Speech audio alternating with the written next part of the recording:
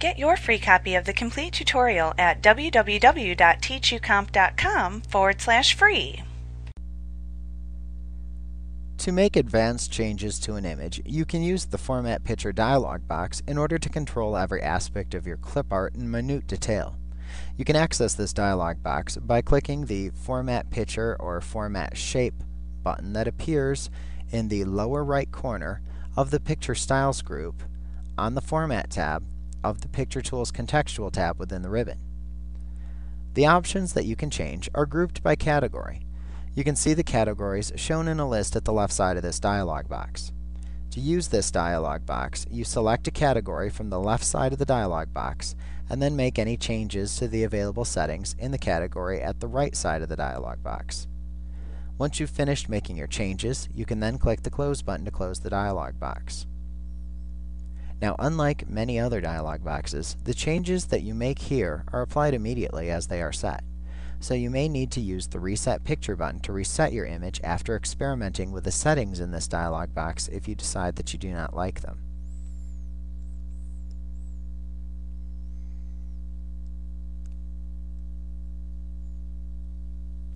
Now in this lesson, we're going to examine the settings that we can change in each category. So first, let's examine the various categories and what can be changed within each category. So the categories that you can select are Fill, Line Color, Line Style, Shadow, 3D Format, 3D Rotation, Picture, and Text Box. Now the first thing that you should note is that some of the options may not be available for the type of object that you have selected. So for example, the Picture category is only available when you have a picture selected. You can click the Fill category in order to change settings that affect the appearance of the inside fill of some types of clip art.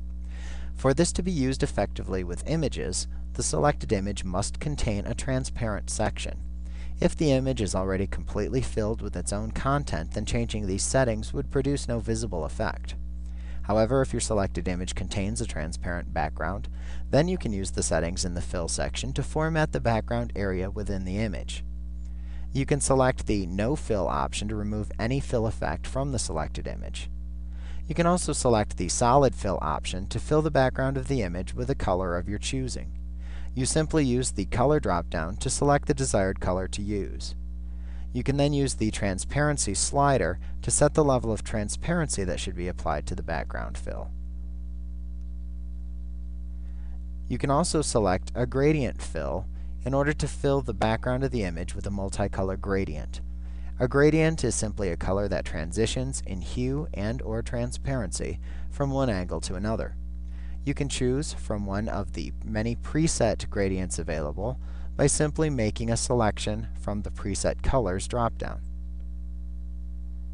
If you want to make your own custom gradient, then you can use the additional buttons and sliders to customize the selected gradient. You can use the Type drop-down to select the type of gradient that you want to use. And you have the choices of Linear, which changes colors from one side to another across a straight line. Radial, which changes colors starting from an origin point and then radiating outward in a circular pattern. Rectangular, which changes colors starting from an origin point and then radiating outward in a rectangular pattern. Or Path, which follows the path of a line that you draw. Now, once you've selected a type of gradient other than path, then you can select the specific variation that you would like to use from the Direction drop-down. If you select a linear gradient type, you may also be able to select the angle at which the gradient changes by entering the desired angle into degrees into the angle spinner box.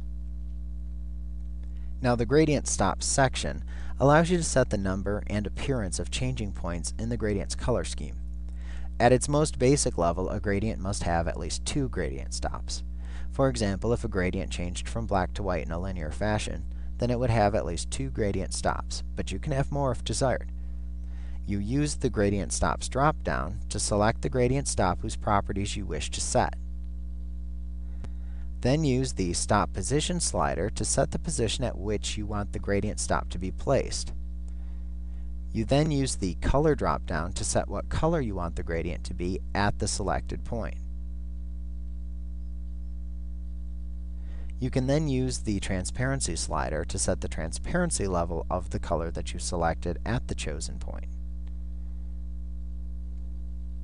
Now if you wish to remove a gradient stop, select the stop that you want to delete and then click the Remove button to delete the selected stop from the gradient. You can also add more gradient stops by simply clicking the Add button. The additional stops will simply be numbered and added to the gradient stops dropdown. You can then select them and make any changes to their settings as usual.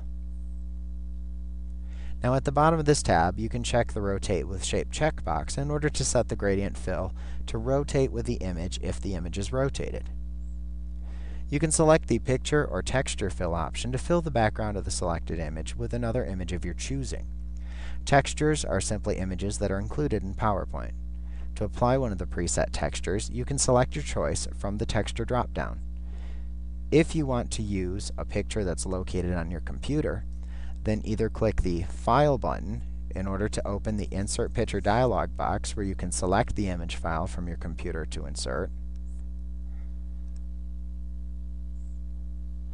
or click the Clipboard button to paste the contents of your clipboard into the background of the image. Or if you want to insert another piece of clip art into the background, you can instead click the Clip Art button to open the Select Picture dialog box. And you can use this dialog box to search for clip art to insert into the background of the image. Now you can change the background image's offset settings in the Stretch Options section. You can use the left, right, top, and bottom spinner boxes to input the percentage by which the image should be offset from the selected sides.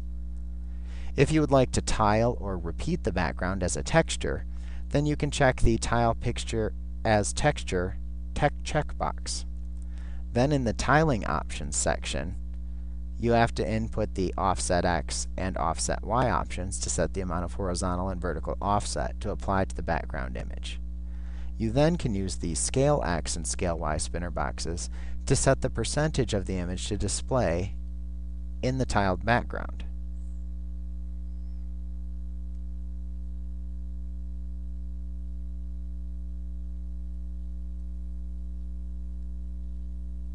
Now you can then use the Alignment drop-down to set the alignment of the background image within the main image. You can also use the Mirror Type drop-down to select the type of reflection to apply to the tiled images in the background. Finally, you can set the amount of transparency to apply to the background fill by using the Transparency slider. Also, if you want the background to rotate with the image if the main image is rotated, then check the Rotate with Shape checkbox. Now if you would like to fill the image with the background fill of the slide, then simply select the Slide Background Fill option in the Fill category. Now the next option is going to be Line Color. As applied to images, these attributes set the color of the picture's border. The three options shown to the right are No Line, Solid Line, or Gradient Line. Now if you do not wish to have a line or wish to remove a border that's been applied, then you can select the No Line option. If you would like to apply a solid line border, then select the Solid Line option. Notice when you do this, additional settings become available. So first select a color for the line border from the Color drop-down button's palette of choices. If the colors shown aren't quite what you need, notice that you can select the More Colors command at the bottom of the color palette in order to open the Colors dialog box. In the Colors dialog box, you can create almost any color you desire. This dialog box is available in almost all of the places where you can choose a color. You can either click the Standard tab and then select one of the colors shown in the honeycomb of color choices, or you can click the Custom tab and then select the color that you want. Note that at the bottom of both tabs, you can use the Transparency slider to set the level of transparency to apply. If you open the Color dialog box to select a color, then click the OK button once you've made a choice to return to the Format Picture dialog box. Note that the Transparency slider also appears as a choice in the dialog box as well. If you want to apply a gradient line, then you can select the Gradient Line option in order to view a different set of options in the line color area.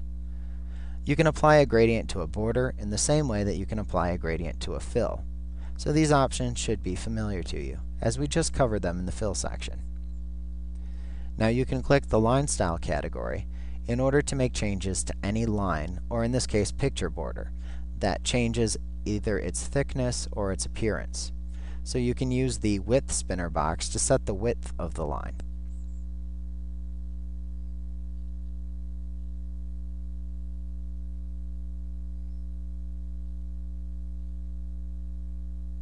You can use the compound type drop-down to choose a multi-style line versus a single thick line. You can use the dash type to select a dash type instead of a solid line if desired. The cap type drop-down allows you to change the appearance of the ends of lines. This isn't often used in applying picture borders, however the join type is. The join type drop-down allows you to set the appearance of the junction points where two lines meet. Also note that if working with arrows, which are simply a type of line, you can set their appearance in the arrow settings section. This would not be the case with picture borders, however. You can click the shadow category at the left side of this dialog box in order to view settings at the right that allow you to apply a shadow to your selected image. You can easily apply one of the pre-created shadow styles by selecting one from the presets drop-down. If you want to customize your shadow's appearance, then you can start by choosing a shadow color from the color drop-down. You can set the transparency of the shadow by using the transparency slider. You can also set the size of the shadow by selecting a size from the size slider. You can then use the blur slider to set the amount of blurring applied to the edge of the shadow. You can change the angle of the shadow by entering the desired angle into the angle text box or using the angle slider. And you can control the amount of vertical offset applied to the shadow by using the distance slider to choose the amount of vertical offset to apply. If you would like to apply a 3D effect to your selected image, then start by clicking the 3D Format category at the left side of the Format Picture dialog box. In the Bevel section, you can use the top and bottom drop-down buttons to select a style and thickness of beveling to apply. You can also enter values into the width and height spinner boxes if desired. In the Depth section, you can use the Color drop-down to select a coloring for the depth. You can also set the amount of coloring by using the Depth spinner box.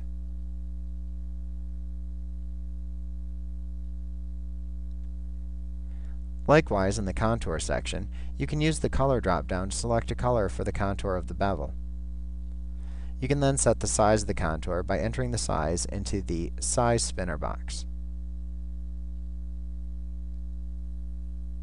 In the Surface section, you apply settings that change the appearance of the material and lighting used in the 3D setting. So you can use the Material drop-down to select the type of material that the 3D effect should emulate.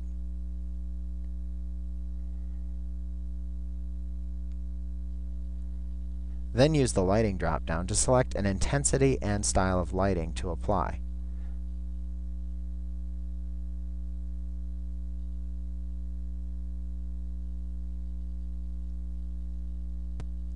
You can also use the Angle spinner box to set the angle of the lighting if desired. You can rotate the image in 3D space by changing the settings that appear in the 3D rotation category at the left side of this dialog box. When you select this category, you can easily apply a 3D rotation by selecting from one of the presets available.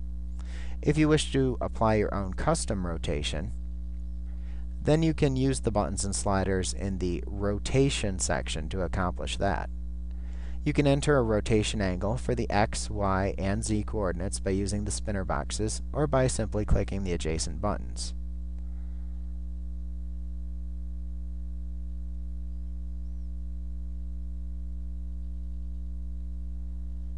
Now, if you selected a perspective 3D style from the preset drop-down, you'll be able to enter an angle into the perspective spinner box.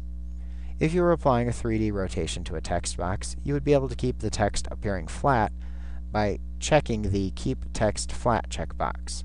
This does not apply to pictures, however. You can use the distance from ground spinner box to set the amount of space that the selected object will appear to be from the ground.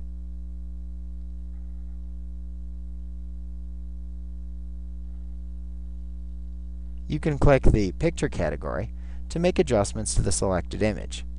Note that unless you have an image selected, you will not be able to change any options to the right. Otherwise, you will see options at the right side of the Format Picture dialog box that will allow you to perform some of the basic image editing that you can also perform using the buttons available on the Format tab of the Picture Tools Contextual tab. You can use the Recolor drop-down to select a color to apply to the selected image. You can also use the brightness and contrast sliders to set the amount of brightness and contrast for the selected image. Also, you can click the Reset button to reset changes to your image if necessary.